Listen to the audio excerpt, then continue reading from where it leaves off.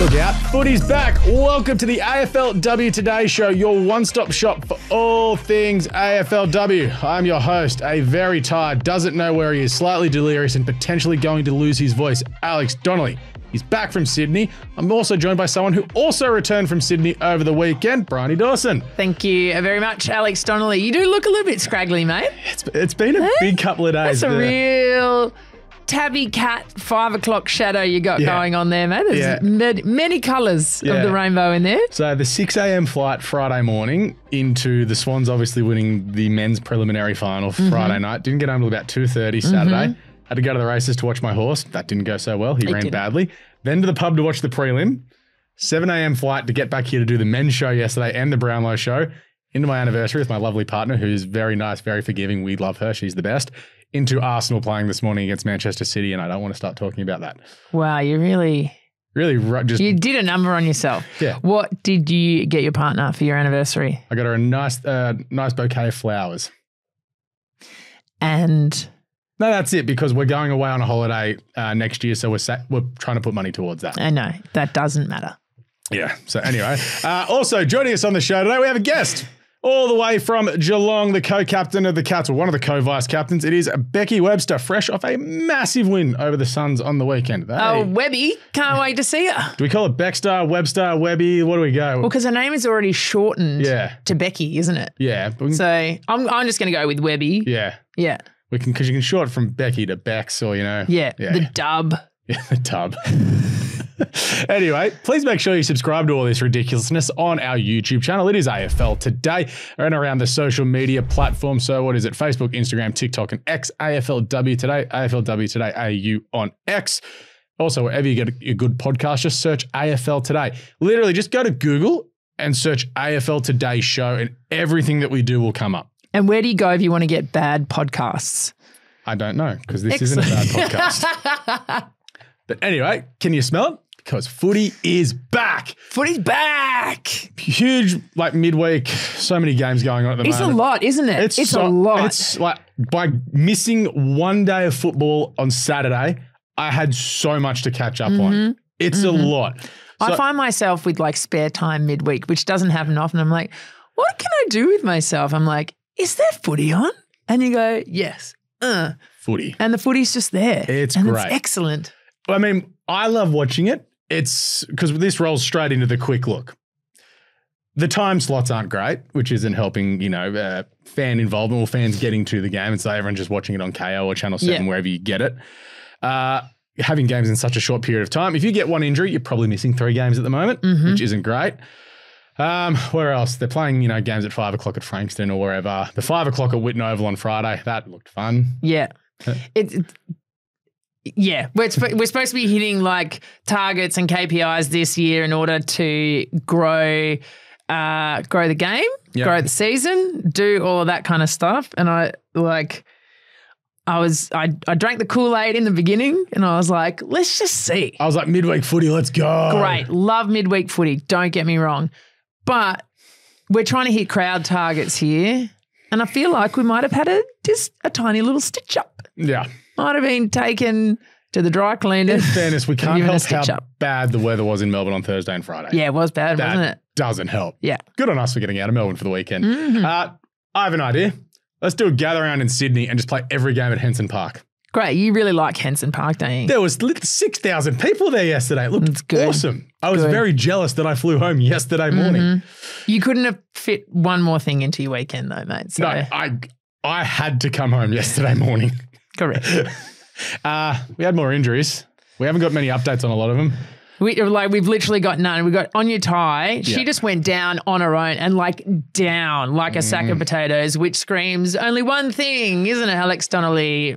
I see. I can't chant that, shouldn't ACL or MCL. She walked off, which again indicates an ACL injury. So we're still waiting from the club. We've tried to find out what's happening. But she came off, didn't take any part, and it looks to be leaning that way.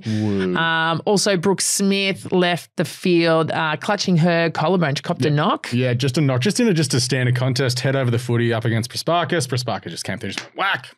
That's one of those footy ones. If that happens, I'm like, that's just footy. Yeah, collarbone is footy. Yeah. Yeah. ACL, you're just like, oh, God damn it, not again. I wonder how many A couple of head knocks in the Swans-Giants game too. Oh, was there? No concussions as of yet, but we could have day later ones. Like how Montana Ham didn't get one after getting slung to the ground. Hopefully not. Yeah, that was a big one, wasn't it? It wasn't great. And then we had Kennedy as well, was in a head clash as well. I think Goldsworthy was in there as well. So like, let's hope they're all fine because they all have like their short weeks this week. Taylor Smith leading the goal kicking, 9 goals in the last 3 games. First player to 10 this season. Flying. Absolutely flying. Well done. And the last part of the quick look is how the hell does Jess Webster still have a voice? Called 4 games of footy this week and was at the MCG Saturday afternoon. She works hard for it, Jess. She's an excellent commentator. I love hearing her on the broadcast. Her voice wasn't croaky yesterday after calling the Gold Coast Geelong game and then going to the preliminary final and then calling the early game on Sunday. Because she's a professional. Oh, that's what it is. You should try giving it a go, Alex. You get like 1 day a month. And I might be someday this week when I'm trying to get tickets to the grand final.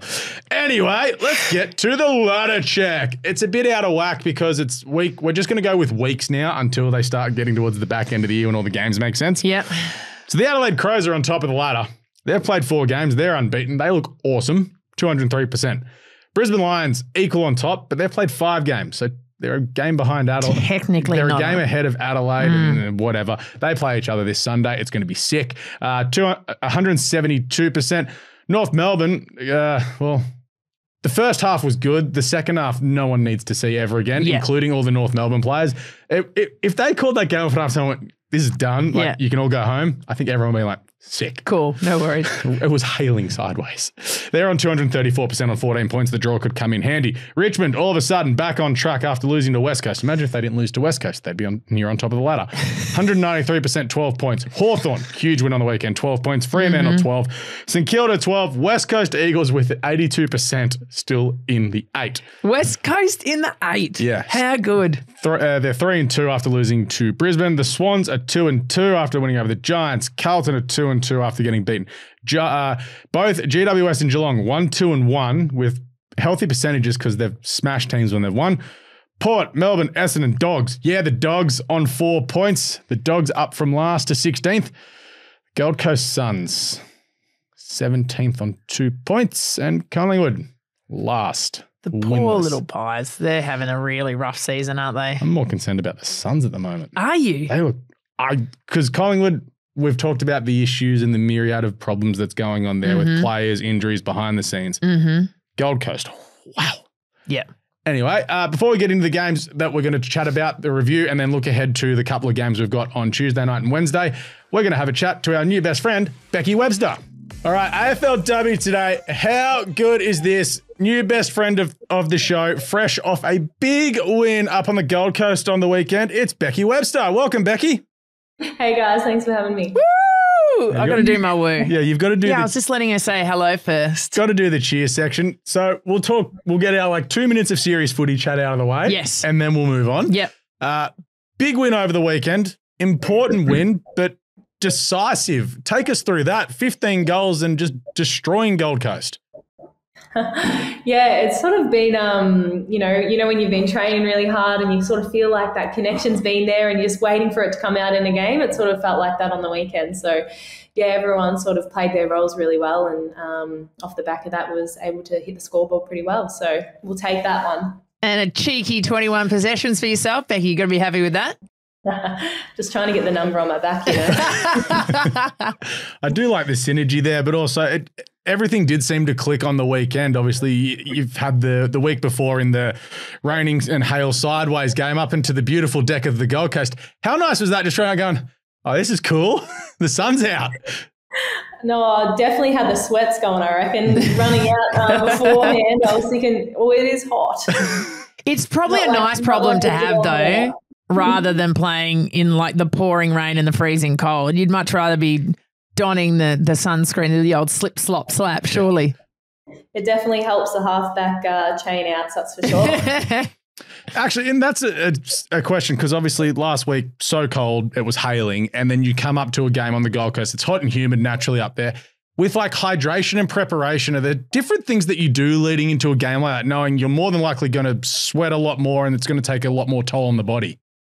Yeah, for sure. We definitely hydrate a lot more, have our hydrolyte, and I think the travel comes into account as well. Whether it was raining and cold on the Gold Coast, you're still extra hydrated on the plane and that sort of thing. But yeah, definitely. Now, Becky, you're chipping away at the leadership at Geelong. You're one of the original players. You've been in the leadership group, I think, since 2019. You're a co-vice captain now. How are you taking to leadership? Is it something that you enjoy? Yeah, I love it. I've sort of always said to the girls in the group, like, I always just want to be my authentic self, and I think that sort of helped with my leadership style. I try to relate to as many people as I can and just be me and be happy all the time, and, you know, just drive the group to where I think what we can be and what we can do. So, yeah, just pushing that standard and just try to be my authentic self. And, it's nice to be recognised in the leadership group for that. This weekend, this week, on Thursday night, massive game up against Hawthorn. They're coming off a ridiculously amazing win themselves too on Saturday. First of all, obviously Hawthorn and Geelong, old rivals as well, and into this. How are you feeling going into that game and just, I suppose, the excitement, primetime footy going into what is one of the biggest weekends across the country as far as footy is concerned? No, super pumped. I feel like it's always fun coming up against Hawthorn, and, you know, similar in the men's, there's a little bit of a rivalry there, and nothing better than being back at GMHBA too. We've been away for a couple of weeks now, so to play under lights here on the school holidays, it would be great to have a bit of a crowd. But super exciting. Hawthorn are in really good form at the moment too, so good to challenge ourselves against them. Becky, I've got to ask, because you're Rebecca, and then you get Becky. That's already a nickname. What do you have, like another nickname around the club? Like, are you like a Webby? Because I said, "G'day, Webby," when you first came on. You're like, you know, I feel like you'd heard that a few times. What are your nicknames around the club? I'm definitely a Becky, but I get the occasional Webby. But to me, that's my brother, so I kind of side-eye that. Is it because you got an older brother? Yeah. Yeah, they get the nicknames first. I had it with my brother. So on the field, people are just shouting out Becky when they want the ball from you. Yeah. Oh my God, I love it. Yeah, Becky. Yeah, I can see that. Becky, not a Bex. Bex, no, Becky. Love it.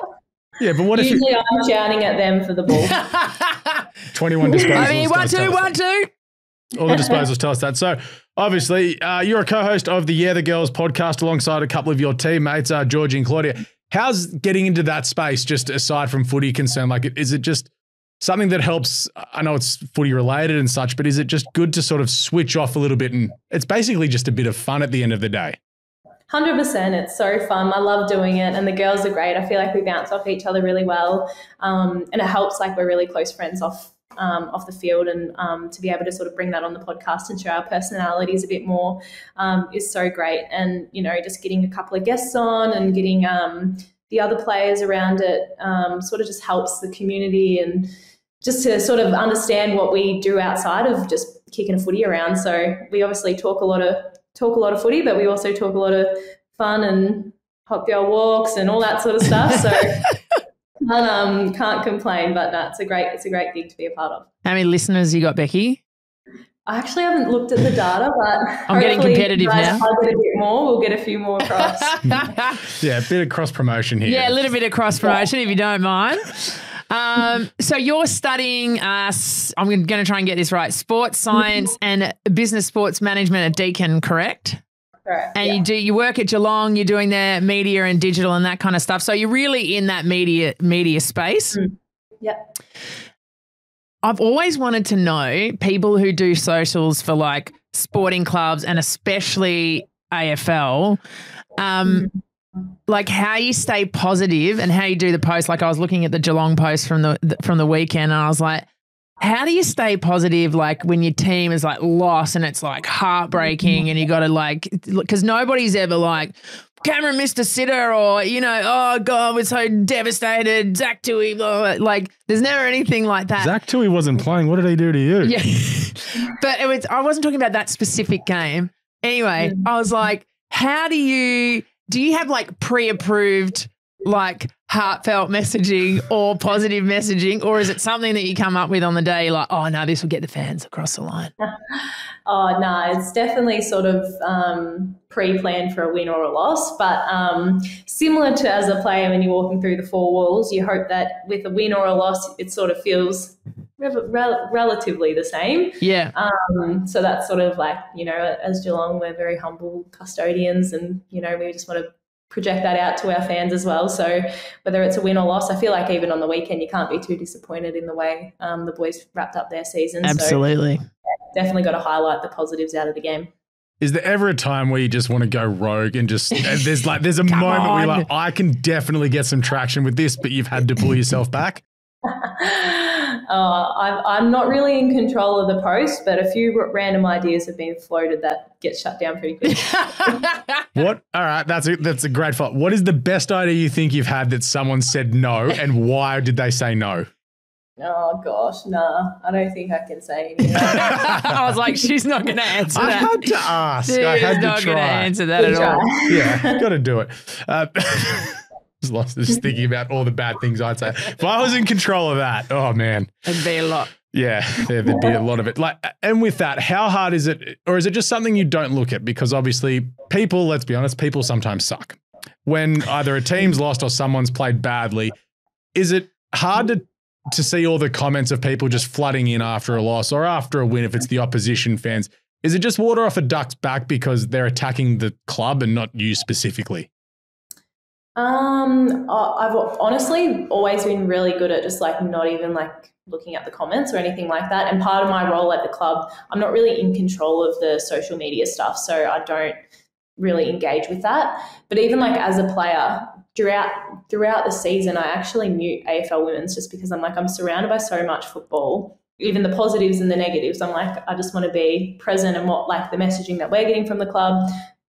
External messaging, I don't really hone into too much, and especially Joe Blow, that's probably having a packet of chips on the couch. Yeah. Love it. Packet of chips on the cat. That works really well into my next question, because on Saturday we saw the Hawthorn and Saints game. Just before the game, there was a big talk about mental health in honour of the Danny Frawley Centre. How do you manage, your physical fitness, being an elite athlete and dealing with all that kind of stuff and looking after your mental health as well? Yeah, 100%. I think being organised is a super important one, sort of making sure that when you do have your time out to sort of plan ahead and what works for you. I try to make sure I live with housemates that I grew up in Benalla with, so I sort of have that separation from football. So that's always nice to come home to them and, have a sit-down dinner with them, and we're sort of talking about reality TV rather than what happened on the weekend. Rather than the stats. So that's always nice. And then, just sort of doing things for yourself that, you enjoy. For me, I love going for walks with my friends and catching up for coffees and, with work and uni and footy, it's quite consuming. So I like to stay connected with the people that aren't in that initial bubble. So, those phone calls to family and friends at home is also super important to me. So it sort of keeps my mental health in check. Because you definitely are very busy, playing, you're working at the club, you're studying uni. How do you keep up with it all? Organisation. Are you a bit of a type A personality? You like your list, you got to check it off, you got everything sorted? Yeah. Do you have a lot of post-its, a lot of highlighters? Highlighters and all. Yeah. I'm organised chaos. It's all up here and on the schedule on the phone. I'm catching up with a friend for a walk. I've got to put in my diary. Oh, okay. Oh, yeah, it's all got to go in the diary, mate. Yeah. Well, in fairness, Geelong is good for some good walks because there are some great bakeries down there. So is that sort of something that you do to switch off, is go on some of those walks just either down by the water or just around the towns? It is a lovely place to visit. It's lovely, isn't it? It is. Stunning. It's so good. I feel like I'm about 10 minutes from Torquay too. So you sort of got the best of both worlds with the beach just there and then the Barwon River and, the waterfront. And in summer, it's just even better. So love it. One last footy question to ask you before Bridie asks their question. It's very random. You're not going to be prepared for it and you will throw a teammate under the bus. Obviously, the short week this week in footy because you play Fremantle next Tuesday. How is that sort of looking, provided you get through the game happy and healthy from Thursday to Tuesday? Is there just a bit of a light training run on maybe a Saturday or a Sunday? How do you prepare for 3 games in a short space of time? Yeah, I love it because you're not having to worry about a training run. You're just straight into footy again. I don't know if I'll be saying that after the condensed period, but I'm super excited for it, to be honest. So, yeah, we've got we had a bit of a light training run today into sort of a half main session tomorrow. Day off Wednesday, then play into Thursday. And then, yeah, Saturday we've got like sort of a light sesh and then sort of our normal football session on Sunday into the Tuesday game. So as much as we would have loved to have the boys in there, I'm sort of glad I'll be watching the football from the couch on Saturday after training. Yeah. Because I guess it's mainly just really keeping the body moving and managing recovery, I would think. 100%. Yeah, recovery is definitely going to be number one priority in the next couple of weeks. But it's just nice to sort of keep the body ticking and sort of keep the intensity high, but probably not as much load. Yeah. It's nice to hear you excited about it, actually, because there are a lot of opinions around about all the games, but it's nice to hear players just being like, I just want to play footy. Yeah. And, what can be better than that? I heard Scott Gowans from the Swans, the coach, he obviously said the same thing about the Swans having a condensed schedule. He's like, well, the girls just want to play footy. Yeah. No training, footy. Yeah. Didn't mind it. All right. Very good. Okay, Becky Webster, very important question for you. Here we go. Okay, so you, Geelong make the grand final, okay, and you wake up the morning of the grand final. You don't know where you are. No one's around you. You're in a room and you look at the time. You're like, I've got to get out of here. I've got like 2 hours before I'm supposed to be on the field running out for Geelong. You go to leave the room and you grab the door handle and you twist it and the door handle comes off and there is no other way out of that room. You look to your phone and you've got reception, but you've got 1% battery. That's it. You've maybe got time for like half a phone call. Who on your team do you definitely call to get you out of there? Who's going to hook you up? Who's going to get you out of there into the grand final? And who is the least person that you would call who is going to get you out of there? Oh, I love this. I was going to say I'd kick down the door, but obviously that's not the answer. Yes! So. I love the belief. I love the belief.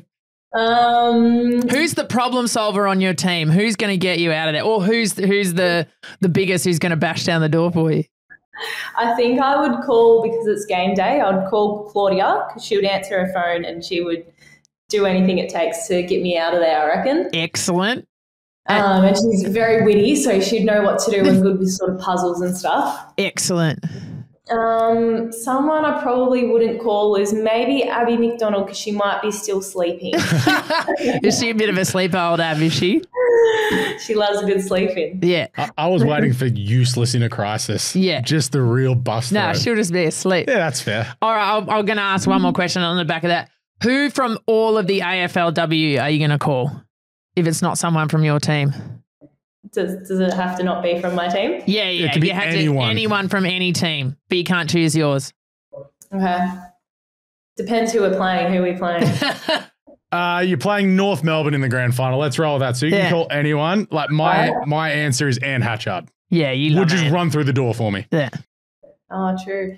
I think I would ring Tyler Hanks. Oh, okay. Tyler Hanks. I think she would help a girl out. Yeah, I reckon she would too. Yeah. Yeah, but I think she doesn't like North as much as we don't like. Oh, I see. You got to play on the hatred. Yeah, I get it. Oh, as in who's going to want you in the game? I love where the head goes with that. Yeah, that's good. I'm very happy with those answers. Thank you. Right. It's why Becky's a vice captain. Yeah. That's leadership thinking of that. I'll just bash down the door myself, mate. Yeah, it's great. This has been great. Thank you so much for joining us today, Becky. Of course, give the podcast a shout out, give it a plug so some of our listeners can go across and give that a watch and a listen. Yes, thank you. Listen into the Girls podcast. Usually comes out every Friday as well. So have a listen to that. Yeah, the girls. What you need to listen to after Geelong get the job done over Hawthorn this Thursday night at GMHBA Stadium. Kids under 18 free, and I think it's $15 for everyone else. Get down to Geelong. Get down there. I'll be there. Will you? I'm on the boundary. Oh, there you are. Well, we know who your interview after the game is. That's right, mate. Fancy seeing you here. Let's get another 21 School possessions. holidays, Friday off. Where else would you want to be? Exactly. I got nothing because I got to work. Yeah. Anyway, thank you, Becky. This has been a bunch of fun. No worries. Thanks, guys. Appreciate it. Thanks, Becky. All right, how good was that? Our new best mate. Friend of the pod. Everyone who comes on is our new best mate. Absolutely. So I absolutely love it. But yeah, the Cats and Hawks this week. Bring it on. All right, let's get to the review of the weekend. So we'll start from Thursday night because obviously we talked about Tuesday and Wednesday's game on our Thursday show. So that's what we're going to do this week. We are recording on Wednesday because it is grand final week. Everyone's really busy, super busy. And we've got a lot of games on Thursday, Friday. So we're just going to cover them all on Wednesday and look ahead. Let's go back to Thursday. It was a long time ago. You just said so many days there. I have no idea what we're doing. Footy. Richmond, 6-3-39, defeated Carlton, 0 goals, 6 behinds, 6 points. Carlton on the receiving end of being held goalless after keeping Geelong goalless. This was weird. It was really weird. What's going on, Carlton? What is going on? I really thought this game was going to be a battle of the mids, but Richmond just looked classy right from the get-go, ran all over them. Gearing still had 20 possessions. Gab Powell, Mimi Hill still had a bit of the footy with 17 possessions each. But they just couldn't get anything down to their forwards. No. Carlton had 5 shots from 20 inside 50s. So 25 inside 50s. Okay, so we're going at 20%. Yeah. Didn't take a mark inside 50. That's not going to get This you is why we haven't had a goal. But Richmond had 10 shots from 40 inside 50s. Yeah. Yeah. Well, it also just helped that Conti just decided to go, hey, remember me? I rule. Yeah, Watch this. She was on fire. She was just in everything in that 11 game. clearances, 33 touches, just a casual reminder. Yeah. Best player in it. Yeah. I'm going to change that a lot throughout the year, but just reminding us how good she actually is.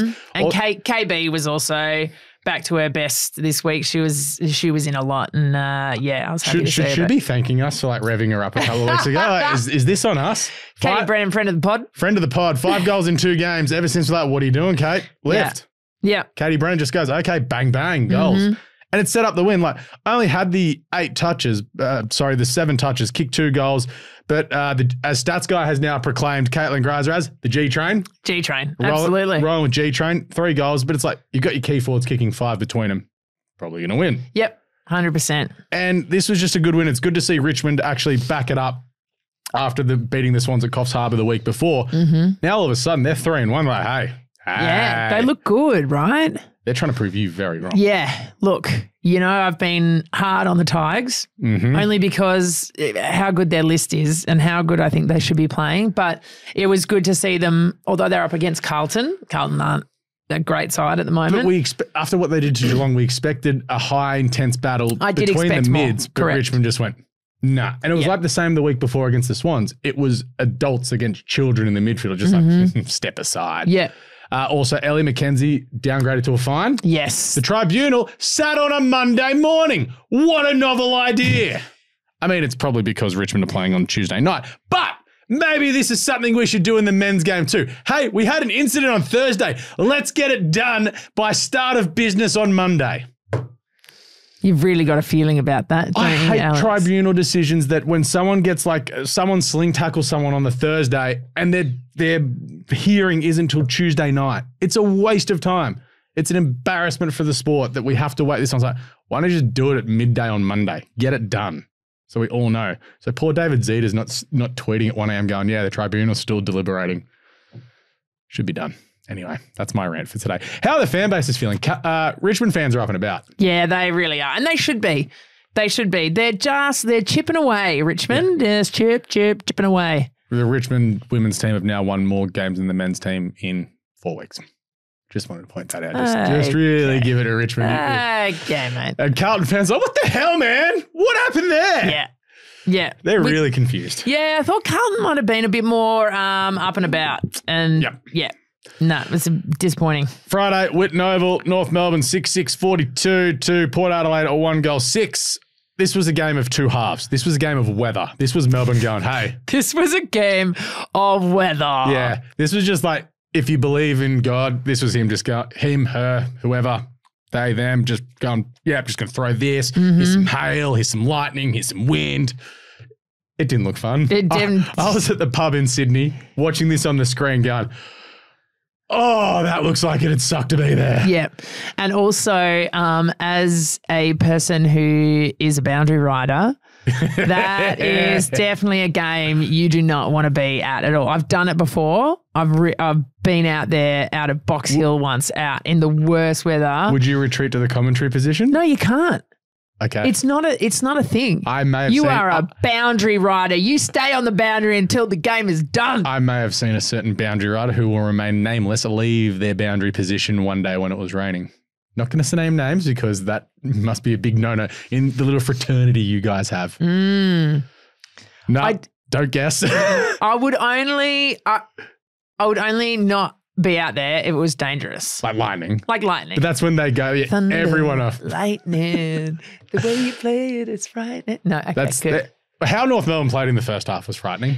Yeah, North were really dominant in that first half. They were amazing, really clear on their structure, really strong in defence. But obviously, as we've said before, I mean, we can't be too critical on their play in the weather when it's like that. Oh, I'm not going to be. The second half, I'm just like, doesn't count. Like the game was over at halftime, so we can all agree on that. Yeah, but. You know, Jasmine Garner was running around the first half. It's just like, is anyone going to stand next to me? Nah, cool. See ya. Still had 30 touches, still gained nearly 600 metres. Ash Riddell, another 30 touches. Thought Mia King was good as well. 17 tackles. Yeah, she is elite, Mia King. Yeah. I thought Abby Dowrick was good for Port as well, but they're just, you can't take too much. What you take away from this is North good, Port not at that level. And then the second half, it literally hailed sideways. Yeah. You know, the Family Guy thing. It's raining sideways. Sounds rough, Ollie. Yes. Did you have an umbrella? He had one. It's 6 miles out, inside out and away. And everyone just wants some soup just to stay warm. Well said. It's a good bit. Said.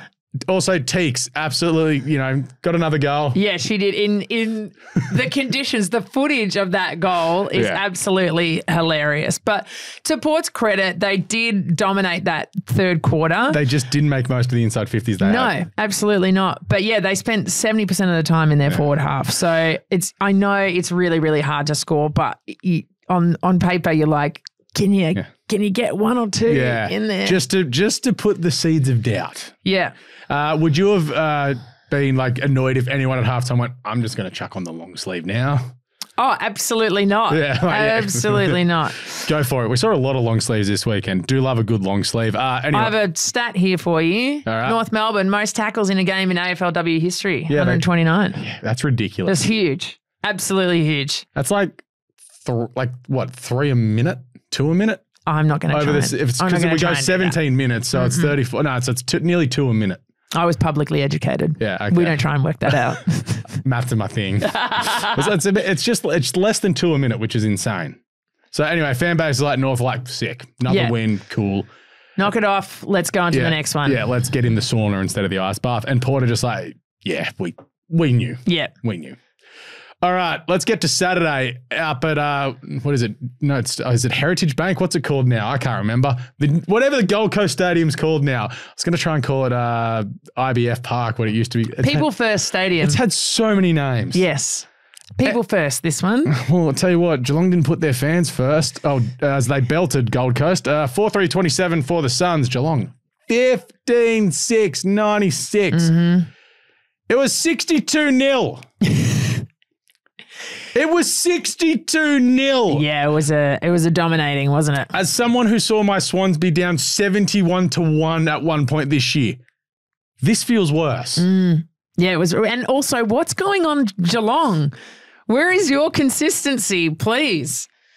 How's this? 71% disposal efficiency and 60% efficiency inside 50. Well, 47 inside 50s to Gold Coast 27. Yeah, it's because the ball hit the ground and Maloney was like, I'm just going to pick it up and run and no one's going to tackle me. Just was dead set taking the piss. Mm-hmm. It's like, you're not going to tackle me? I'm going to run in and kick a goal. Yeah. It was great to watch. I was like, but it's also like, where has this been all season from Geelong? And then at the same time, like, oh, what's going on with this Gold Coast defence, which we knew was bad. Yeah. But it was just, it had more holes than Swiss cheese. It's actually really good to see that Geelong can do this when they need to. When, you know, we know Gold Coast is not having a great season. They're pretty poor defensively at the moment. So they're just poor in general. The fact that Geelong was able to step up and absolutely dominate shows that they do have that capability. Yes, Maloney, 4 goals. Shelley Scott and Jack Parry with 3 goals each as well. Yeah. So that's, 10 goals between the 3 of them. That's very impressive. How big is this margin without Chuck Rowbottom and Claudia Whitford? Is it 100? Because they've had 29-25 and they've had 15 clearances between them and laid 16 tackles. Yeah. That is trying everything and just not getting near it whatsoever. Like, you look at down the bottom of this, you had, what is it, about 7, 9, 10 Suns with less than 10 touches. Yep. Not doing enough. Doth not win you a game. No. It's good to see that Geelong actually can do this also without Prasparkas being there as well, which maybe it's like, okay, we've won a game. Maybe we can take our time getting her back to full fitness. Yep. Have we had any notes out of the Prasparkas Geelong camp about when she might be up and about? No. 0. Nothing yet. Okay. It's disappointing. Yeah. Come on, give us something. Yeah. Because I need to win. It's not a bet. It's just more just for pride at this point that I'm, Team Georgie over Maddie, and I really can't win it when you're not on the field. Hey, Maddie Prasparkas is out there breaking collarbones. Georgie's like, I love it. That's because clearly Georgie's just a nicer person. Has great vibes. Anyway, fan bases, Gold Coast Suns are just like, this is like the opening days of the expansion. Yeah, it's pretty. They're not playing well. They're not playing well, Gold Coast. What do you do? Play the kids. As we said it after round 2, just like, you just got to keep playing. And you got to get minutes into your younger players. Good luck. Yeah. And Geelong are just like, can we do it against Hawthorn? Yeah. Probably not. Yeah, it's going to be an interesting one because the Hawks. Moving on. See, segue, podcasting. I love that segue. Look at that. St Kilda 2-5-17 belted by Hawthorn. 11-8-74 down at RESA Arena. This was unexpected. I sent 2 screenshots into our group chat at about 3 o'clock, I probably think it was. One with a swear word and another one going, what the bloody hell is happening at Moorabbin? Got no response. It's really good to see my co-workers just like, Alex, it's wild. Nothing. I was busy watching a game. Could have been like, it's give me something. Well, like the Saints, they kicked off pretty well, right? Like Wardlaw's up and about, couple of grabs, a goal. Yeah, okay, this is what we were expecting, Hawks didn't kick a goal in that first quarter. They were goalless until halfway through the second quarter. Yeah. Like watching it this morning, I was like, I need to sit down and see what's happened here. Yeah. And when you see the scoreline, but then you watch the replay, you're like, what? It's not like it's just like, oh, bang, goal to get going. It's like, they didn't kick a goal for a quarter and a half. Yeah, but then our good mate Greta Bodie decided, I might actually kick a bag of 6 today, guys. At Moorabbin, where the winds go around like a goddamn tornado. Yeah. 6 straight. Yeah, in the first couple of games, because she's a senior player there, coming into this great new Hawthorn side. First couple of games, struggled to kick the goals. Yeah. Definitely was having a crack, and now she's come out and booted 6. Like, well done, Greta Bodie. Yeah. That was amazing. Like we talked about Carlton. Didn't take a mark inside 50 all night Thursday. Hawthorn decided to take 14 inside 50. Kick 11 goals. Like there is your stark contrast between winning a game easily and getting belted. Yeah. Marks inside 50, it's probably the most underrated stat in AFLW because considering, the amount of goals that come from probably 25 metres in, taking a mark 15 metres out, it's like, okay, like probably 7 to 8 times out of 10, you're probably going to be kicking the goal at the moment. Yeah. We've seen some sitters miss, but we're seeing some very good goal kicking at the moment. Like, look at these scores. We are seeing some very good goal kicking at the moment. There was one, I'll get to it at Henson Park. Whoa, we just saw Hawthorn play a really good game of footy, which we're now coming to expect from them. And the way Daniel Webster has set up their play, they're really good setup outside 50. They cover the ground really well. Strong defense, super fast forwards. Like they've got every part of the game covered really, really well. Their Irish contingent are just like awesome. Okay, so I got into the group chat after you. Yeah.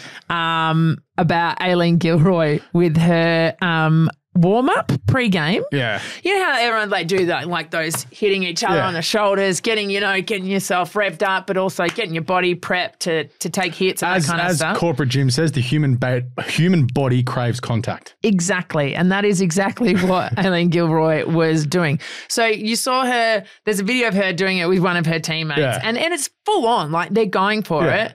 It's anyway, like, let's go! And then they blow a whistle and then they go, Anyway, she's so intense. She's so intense when she does it. She has to upgrade to one of the male trainers. This guy was thick and she's just boom, boom. I was like, this is so good. How good are Irish players? Now on the list of players that I don't want to mess with, alongside Ebony Marinov, Kennedy, welcome to the list. Yeah, she's awesome. Yeah. For St Kilda, they look slow. They look slow. They look sloppy. They didn't look like they had any pressure, any run at the bottom, and didn't kick a goal in that second half, So they really, really dropped off. I'll be really interested to see, how they're going to tackle that during the week. We've all tipped St Kilda in this game. We look back to last week. St Kilda just get past Essendon. Hawthorn good, courageous, but ultimately pushed aside by the Crows. Hindsight, coming off losing by 4 or 5 goals against Adelaide, probably better than just sneaking by Essendon. So, and we look at who St Kilda have beaten so far this season. They've smashed Gold Coast, got by Sydney, easily could have lost that one, get by Essendon. Did we overrate the Saints? I know we're going to be Monday quarterbacking. Are you calling easy draw? Are we going to be Monday quarterbacking or Monday quarterback all year? But it's are we going, oh yeah, softer draw. But then Hawthorn had smashed Collingwood and, beaten Carlton. I expected more, 100%. It was our game of the round, keep an eye on. This was going to be. Hawthorn were awesome. They were really, really good. Really good. Fan bases, Hawthorn are sick. Hawkball 2.0. Yeah. And St Kilda are just what? Yeah. Little blip. Let's regroup. Yeah, let's see what happens next week. With it. All right, let's get across to Fremantle Oval in Perth, where do we claim the miracle on grass? No, not a miracle on grass, but what do we call it? I have no idea what you're trying to say, Alex. A miracle on grass was when Brisbane Lions came from 60 points down to beat Geelong. This wasn't like that, but this could go down to the Kate Hoare stuff. Why don't we just call it the comeback queens? Yeah, let's go with that.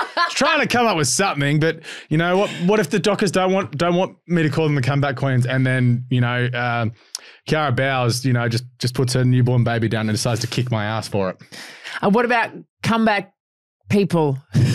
That sounds so bad. How about just Freo? Way to go. Yeah.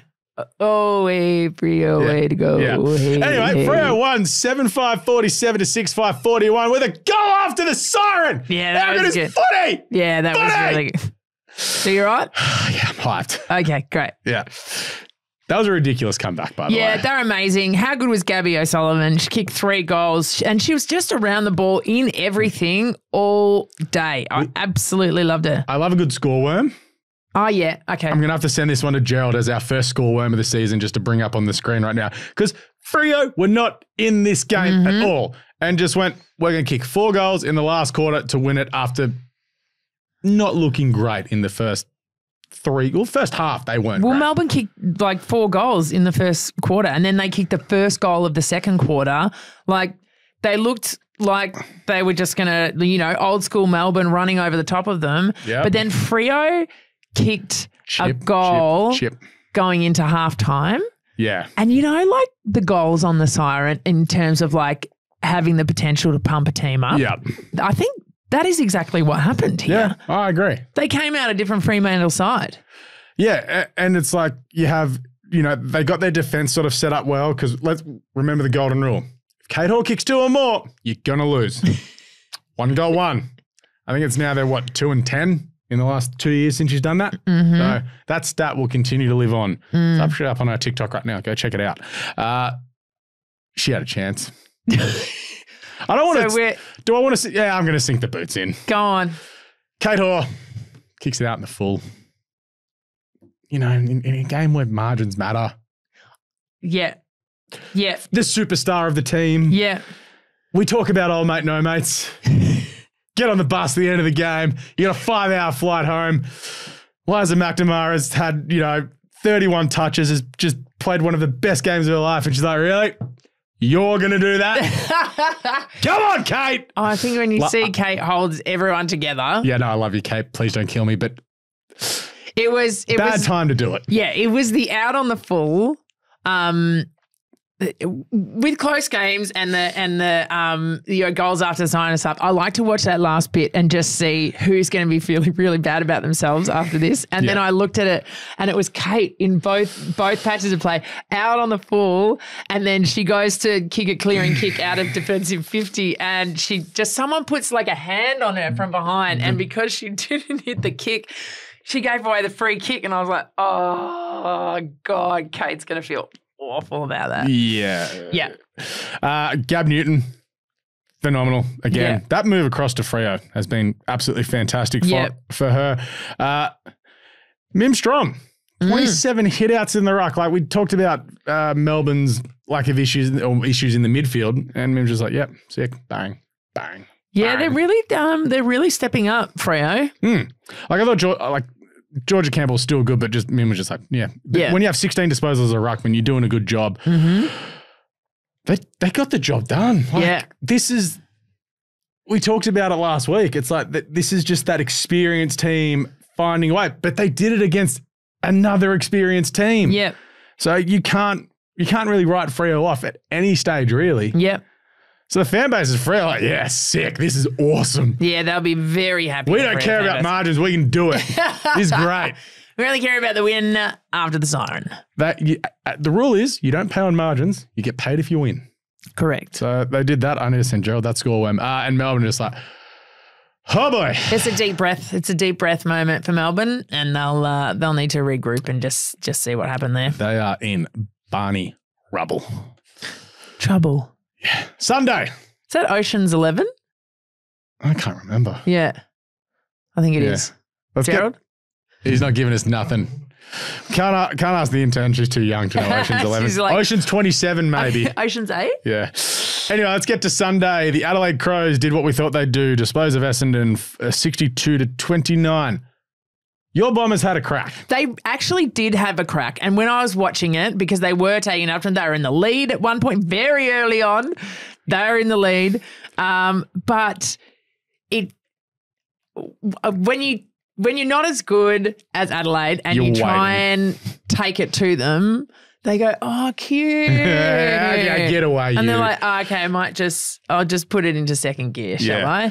And they ran away with it. I thought Bannister kicked a great goal from the boundary, great set shot from the boundary. So there are little things that you can take away with it. But yeah, it was Adelaide. Yeah, but you had Steph Kane and Brooke Walker laying a lot of tackles. I've had a lot of issues all season with Essendon not laying any tackles whatsoever. Yep. They've had 17 between them, so they haven't not a massive output as far as possessions are concerned, but a lot of tackles, which is against a team like Adelaide. Yep. That's good to see because you're not letting Marinoff and Hatchard just absolutely waltz through. Yep. Marinoff again probably going to get another 3 votes to make it a perfect 4 from 4 to start her season. Yeah, kicked a goal. Had the game that I like to see out of all good players, 23 disposals, 21 kicks. None of this handball business. No handballs. Getting it long, 661 metres gained. Maddie Gay was quite good as well for Essendon. She's really working into the year quite well. A lot of rebound possessions. Of course, Maddie Prasparkas, good again. May have just destroyed someone's collarbone. Adds to the list of people I don't want to mess with. Just too quick, Adelaide, in the end? I mean, they're too good. I mean, we knew they were going to run all over the Bombers. I thought Ponta, again, was really good. Gould, Kelly. Ponta, I loved. She kicked this goal where they ran after it and she slapped it down like she was playing basketball and then just a kick off the ground and went through for a goal. She's magical. There was some good goal celebrations from the Crows as well. But this is, as we said, Adelaide are just going to do what they need to do to beat these teams and get the job done. Yeah.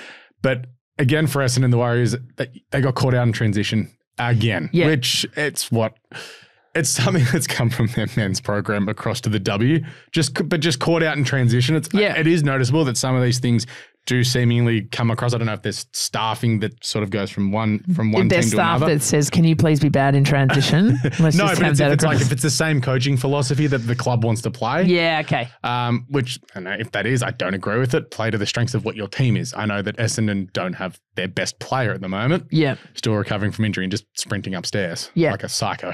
Yeah. Please get back, Bonnie. We need you back. Yeah. So I just think if they can start working a bit stronger defensively in transition and running with the opponents, maybe they can get closer to a team like Adelaide. And just getting numbers around the ball and being able to, push up the ground and, I don't know, maybe have a forward kick too. That kind of helps too. Anyway, fan base is Crow's like, sick. Good vibes at the Sturt Oval.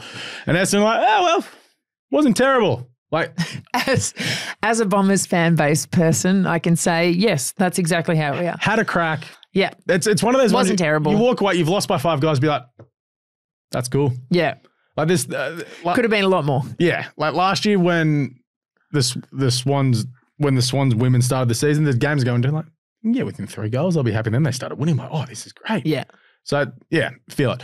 All right, let's get to Victoria Park. Collingwood, 2-3-15. Defeated by the Western Bulldogs, who kicked 9 goals. Woo! Doggies! You love to see it, don't you? I love to see it. 9-3-57.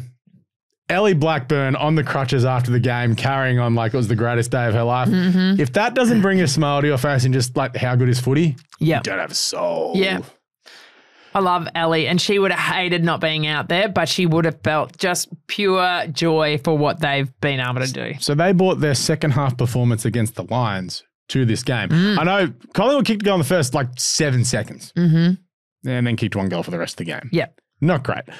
But the Dogs, they were running, they were carrying, they weren't as sloppy. I guess that also happens when you go from playing Brisbane to playing Collingwood. Yeah. It's like one of the best teams to be arguably the worst team in the league right now. So yes. You don't even have to argue. The ladder shows that.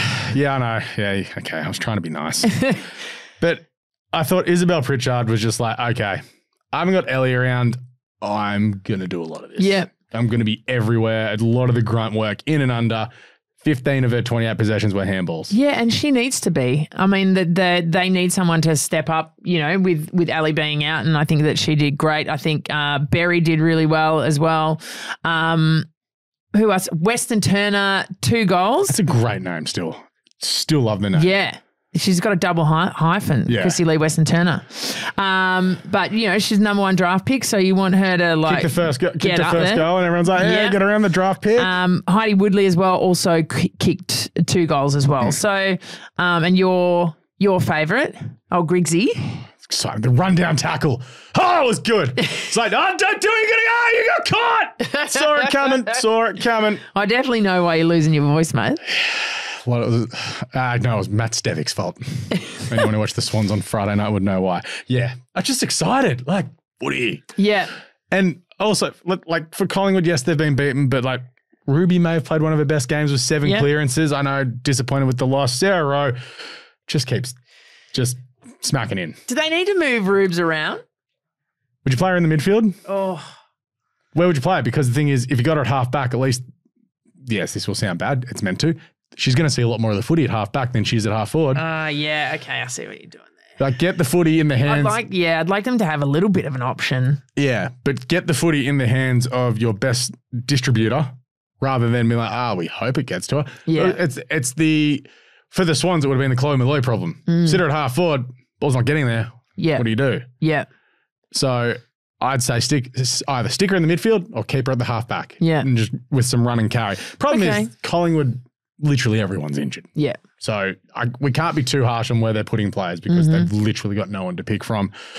And that sort of leads to this one's a quicker wrap because it is 16th and 18th. And, good on the Dogs for getting the job done. It wasn't a great spectacle, but all the way through just watching going, Dogs are just going to win this. Yeah. So there is concern. Collingwood are just like, this just sucks. It's from what I'm just seeing on social media as well from fans that are going to games, it's like, this isn't great. This isn't great, one, for the club, but it's also not great for for the league as well, having a team that's going so poorly. It comes up with the whole discussion about list sizes, training bases, all that goes into it. If we're going to cram so many games, maybe we need to expand to 35 players on a list. Yeah. And I think that that's what will be taken out of this season. Or, just don't play 3 games in 10 days. Yeah. I think that's what will be taken out of this season, because we've been trying to increase those list sizes. And so to see, this is kind of like the proof in the pudding, right? You're like, this is what can happen if we don't increase the list sizes. And, a very proud, very renowned club has been reduced to this. And their fans are not happy. Yeah. And I'm not a Collingwood lover by any stretch of the imagination. I got you back in this one. Yeah. This sucks. Do you think it's something that they need to address mid-season? No. Can you do something like that mid-season? I suppose that comes with salary cap, list sizes, so you can't really do it. So it's something, basically, grand final happens next day. Yep, tick, done. Move. Okay. You've got it in the drafts already. Yep. It's in the drafts, ready to hit. It's in the drafts. Can you hit send the grand final? Thank you. Siren goes in the grand final. Send to all clubs. Let's get this one out there to everyone. Fan bases Collingwood are like, this sucks. Yeah. And the Dogs are like, lids off. Yeah. Lids off. It's grand final week. They're getting hammered, having the best time ever. Let's go to Sydney. Henson Park for the Battle of the Bridge. I've got a lot of Sydney fans yelling at me right now because I said it on Friday night to annoy a bunch of them. Well, I'm a Swans fan, but I just love just poking the bear. What's wrong with Battle of the Bridge? Well, no, because they have the Sydney derby because everyone in Sydney hates the Battle of the Bridge because it's the Anzac Bridge, not the Harbour Bridge. Okay. Yeah, and it's just call it the derby. Yes, call it the derby. Yeah, because it doesn't get you to Greater Western Sydney, that bridge. Get you to Balmain. Okay. Which Balmain's awesome. I know no directions in Sydney. So it's the inner west of Sydney. If you leave the city and go over the Anzac Bridge, you get to the inner west of Sydney, like Balmain, Croydon, Ashfield. It's not the Greater Western Sydney. You're in the inner west. You'd enjoy the inner west. Your vibe. You sure? Yeah, I reckon you Nothing would. about Sydney is my vibe. Yeah, I reckon you enjoy Newtown. All right, Newtown rules. I love Newtown. Anyway, the Swans won 6-7-43 to 6-4-40. You look at the score and go, this game was awesome. So the Swans scored 3 goals in the first quarter and then didn't kick a goal for 2 quarters. They're pretty inaccurate, weren't they? It's you've got here. Oh, I love reading your notes. Privatelli, what the hell? 0-3. Yeah. Okay. So first of all, vibes at Henson Park. That looked sick. You love it out there, don't you? It's in a good spot. So this is the inner west of Sydney. So this is so you turn left going out of Newtown. You go down this one road. I can't remember what it's called. You turn left, and then Henson Park is right there. Great spot. Like so easy to get to. You catch a train. You can just walk down there and get it's easy to get to. Anyway, I need to get to Beck Privatelli off the top. Takes a mark, like basically top of the goal square, free kick mark. I can't remember now, but I just remember. It was a downfield free kick. And Privatelli's like, oh, yeah, well, this should be a goal. Just very lackadaisical, decides to do the snap around the corner. Oh, did she? From like 12 metres out. And kicks a goddamn behind. Now, Beck. Are you doing wise words? Please, let me get my popcorn out. I saw this later in the game from Cynthia Hamilton. Go look at what Cynthia did. Takes a mark, studs on the mark, like where the mark is, takes the 7 steps back, another mark there, and then the further steps back. Run up. Has a preparation. What Logan McDonald does for the men's team. Same thing every time. None of this smart assery around the corner business. Why is everyone scared of a drop punt now? Because statistically speaking, those snaps do have a better accuracy, like from those distances. But when you're basically bang on in front from 12 metres out, for the love of God, kick. If you missed from kicking a drop punt but going through a routine, not mad. Got a routine, that's just law of averages. You're going to miss a goal now and then. But doing it looked lazy. Oh. And from a player who I expect a lot of, who's one of the focal points of the Swans forward line, I was very disappointed. And if they'd lost that game, that's the moment. Oh, okay. They won by 3 points. Very upset about this, Alex. Goal kicking is like one of my biggest bugbears in football. I feel like we could do a whole episode on it. Yes. Okay, so just touch on it very lightly. Yeah, so I love players who have a set shot routine and do the same thing every time. Yep. So there's players in the men's game that have a routine every time. And you know what they do? They kick goals.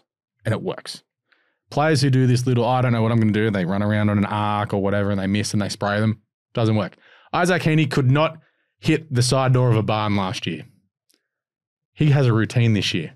He's kicking goals. He's the best player in the men's game right now. Caddy Brennan has a routine. Sophie Conway has a routine. Anyway, let's get to the game. Move on from my just rant about goal kicking. This ruck battle was awesome from the get-go. Because the Swans, obviously, Ali Morfitt wasn't picked. We should mention that off the top. She was rested again. They're going to just manage her throughout the season, which is a bit of an issue. Yeah. But you had Giselle Davies and Alexia Hamilton for the Swans going up against Eilish O'Dowd. The Swans won that. It was, about 40 hit-outs to 18 for O'Dowd. But just a fun matchup throughout the day that I thought O'Dowd can walk away from it going, she's had 15 touches. She's probably like, I probably got the points there. Didn't win the ruck battle, but around the ground, she's won the contest there. The midfield battle is just like Laura Gardner's just... She's so good, isn't she? Oh, my God. She just... But does everything as well. It's one of those ones like if the Swans don't have her, they don't win this game of football. Like I know it's only 6 clearances, but 5 marks, 8 tackles, a goal assist. She's absolutely everywhere. Cynthia Hamilton back in. We mentioned how big of a loss she was for the Swans last week. Kicks 2 goals, has 20 touches. One of the best games I can remember her playing, to be honest. I thought she was fantastic. For the Giants, Zali Goldsworthy pops up with a couple of goals. Yeah. She's just going to be one of the... She's elite. Yeah. Yeah. 16 touches, 2 goals. But it's like when she gets to the point where she's having 20 to 25, look out because those other 9 touches are going to really hurt you. The Giants, they were in it, but they weren't in it. It just felt like as soon as the Swans got their crap together, they were just going to win the game. But they weren't clinical enough, and they kept GWS in the game. And I think Sydney's inaccuracy and not being able to get on the scoreboard really hurt them. Yeah. And I think that they probably should have won by a lot more. So 11 shots from 41 inside 50s is not. Yeah. That's not where you want to be. No. And I said last week I was very annoyed about their movement inside forward 50 and all the territory that they had and not using it. I thought it was actually better yesterday, even though they've had all those inside 50s. It looked better than what it did against Richmond. Maybe that's playing against a lesser opponent. Montana Ham also keeps just having these moments, just waiting for her to have a full game. But you can tell at the end of the game, a GWS player just took off out of the midfield the minute left, and Montana was, I'm done. Cooked. She was cooked. Yeah. Also did cop the massive sling tackle in the third quarter. So Pauga, probably looking at a couple of weeks there. You reckon more than one? I reckon 2. Okay. So it was everything that we don't want to see. It's you've got the singlet and you just go, what? Yeah, just absolutely throw her over, and she smashes her head into the ground. So we'll see also how I think Goldsworthy and Tarrant had a head clash too. The Swans were down to 2 people on the bench at one point. Oh. Yeah, so, but then everyone was all cleared and good to go. So it'll be very interesting to see. Swans have got the quick backup against the Dogs this week. I think GWS are in Melbourne too. Anything else from that game, apart from me hating goal kicking? No. Okay. Lucy McAvoy also played well too. Fan bases, Swans are like, we own Sydney. 4-0 across both competitions in derbies this year. Sydney is red and white. I'm in the jumper every day this week leading up to the grand final. I'll be in a Swans piece of memorabilia of some sort. How much memorabilia do you have? Not as much as you'd think. I have 4 T-shirts, a jumper and a jacket and a hat. But I know people who... Scarf? I got a scarf somewhere, but the last time I wore the scarf, we lost. So the scarf's just... I'm one of those. The scarf is banished. The scarf is banished. So so I'm one of those. Like I'm very superstitious. Gotcha. Yeah. So every time that my partner has come with me to a Swans game, the Swans have lost. Oh, she cannot go and watch Swans games ever again. Yeah. And that'll make her thrilled. My partner is the opposite. When she watches, the Bombers win. Oh, really? Someone was like, come watch it. And she just hates footy. And I'm like, oh. And she also hates me watching football. Yeah, actually mine does too. Yeah. There's a demon that comes out inside of me and I get angry. Like I'm not an angry person, but if the Bombers are playing bad, like... Do you get frustrated or angry? Oh, no, I get angry. Okay. Yeah, like she closes the windows if they're open because she doesn't want to hear the neighbours and me talking. Would you believe out of like my family, my mum was the lippiest one on Friday night? Yeah. I thought it would have been my dad for sure. Because like Mum gets around it. It was a common sense thing, and then she thought that the Swans were being cheated, so she was a bit lippy. Gotcha. It's pretty funny to watch, actually. At one point, I was like, Mum, you're wrong, shut up. And my dad gave me a backhand. I was like, hey. My mum just gets really high pitched and you're like, and you're like, what are you saying? Yeah, mum was slightly high pitched, but you can hear like it's a screech. Yeah. Love you, mum. Love you, mum. Anyway, fan base, the Swans like, yep, sick. GWS like, probably could have stolen it.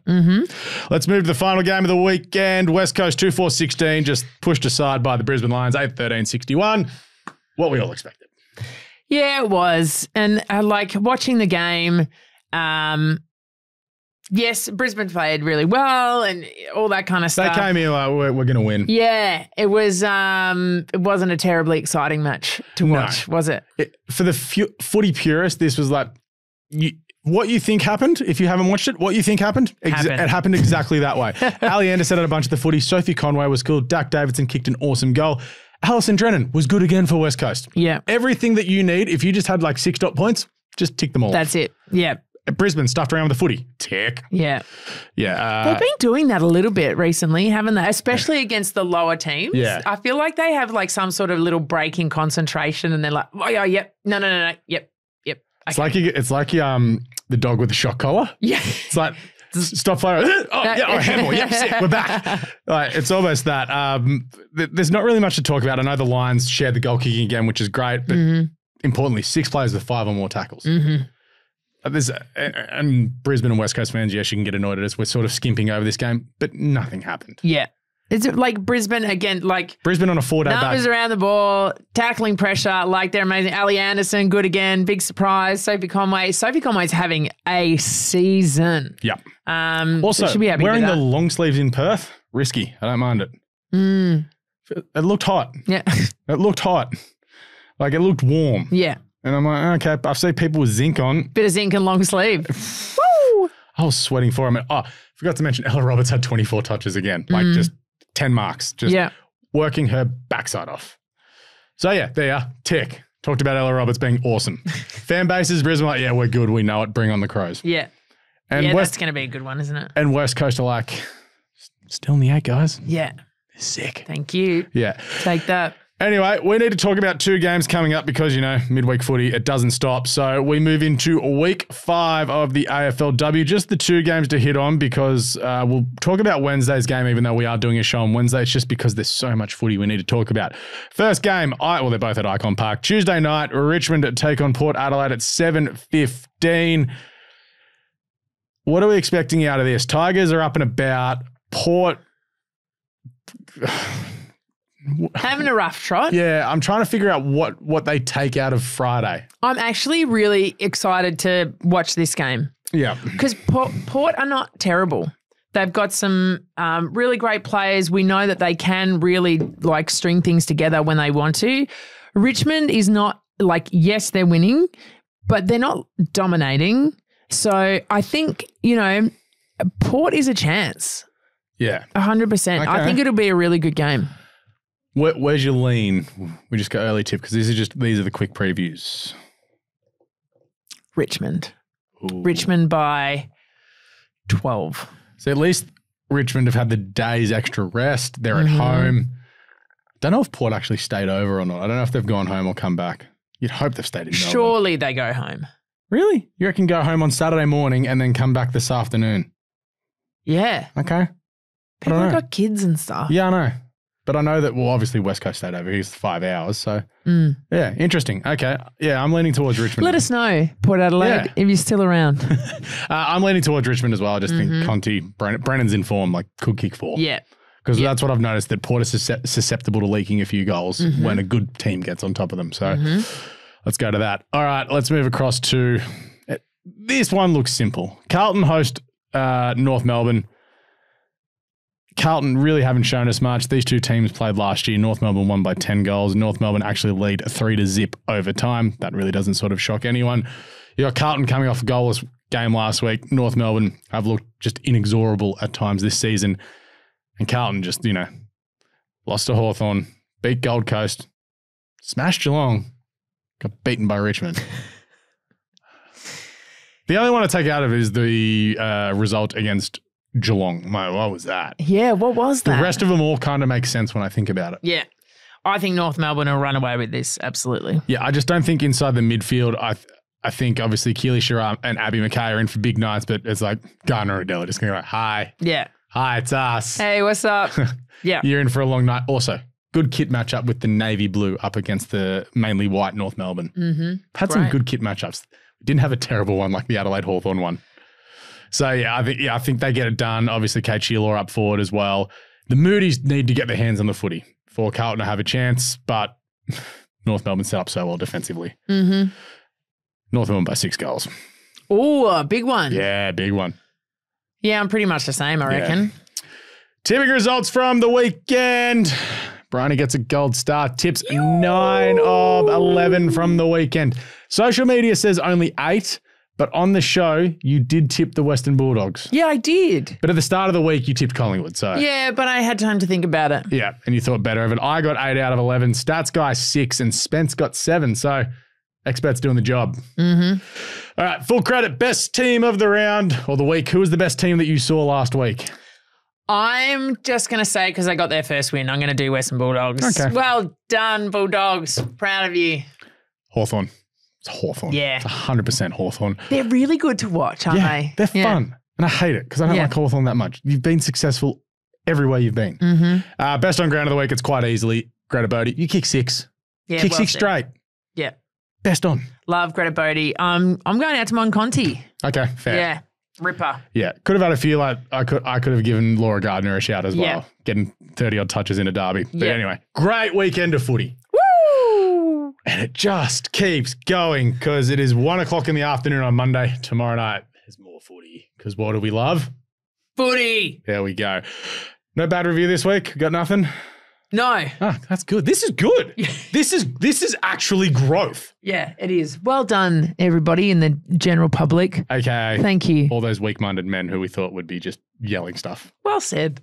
We honestly thought we'd have a lot of these by now. Well, I'm just waiting for one just to pop up. But this is good because I've actually got so when I was at this pub on Friday night before going to the SCG, we're watching the footy and a lot of people are like, this has gotten so much better. Like I know that sounds negative, but when you think about where we were when we started this competition to now, I reckon the Western Bulldogs of this year would be amazingly competitive in season 1 because I reckon the talent level and just the overall skill and ability of the players has just come up so much.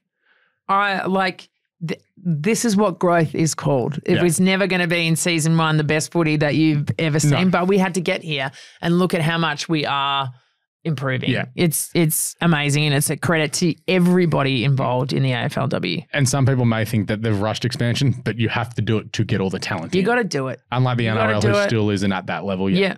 So well done AFL. I'm giving them a bit of a tick for once. Well done AFLW. Good job, team. All right, that'll do AFL today. Well, for today, we'll be back on a Wednesday to preview all of Thursday, all of Friday, all of Sunday. I don't think there's games on Saturday, is there? I haven't looked ahead to the schedule. I just know there's a lot of footy. Smart idea, keeping clear air for the AFL Grand Final. That's one day I'm like, don't put any footy on. Like, do you want to mention Sydney one more time? No. Okay. I don't need to. I'm in the jumper. I'll mention it on Wednesday. I'll mention it all throughout the week. Anyway. Do you want to mention that you don't have grand final tickets yet? If anyone's got a grand final ticket that is still watching or listening, please hit me up because I will pay dollars. I will give up custody of the stats guy if that's what I need to do. Wow, a date with stats guy. Don't know if the stats lady will like that one anyway. But I will give up custody of stats guy. You will legally own the stats guy. Okay. That's good. Yeah. Sell someone for grand final tickets. Sell someone that you don't own. How do you know that? Anyway, shout out to our new best pal, Becky Webster, for jumping on as well. Thank you to Brihony. Thanks for having me. All right, make sure you get across the YouTube, give us a thumbs up, like, subscribe, all that good stuff. Please leave a comment. Of course, get around us on Facebook, Instagram, TikTok, and X. All the social medias, AFLW Today AU. Check out AFL Today. Obviously, a massive week this week with the grand final. Plenty of stuff coming out. If you're watching this on Monday afternoon, we do have a Brownlow preview show out, as well as our wrap of the preliminary finals. Cricket today is going to get rolling again. Football today, those boys are up and about talking all things EPL and what's going on in Australia. We need a new coach for the Socceroos, apparently. NBA Australia about to get up and running because that season starts soon. NFL Australia will be up tomorrow afternoon because it's the end of week 3. Of course, hold on tickets for all of your horse racing action. That'll get us done for this show here on AFLW Today. We'll catch you later on in the week. Look after yourselves and always remember, footy's back. Footy's back.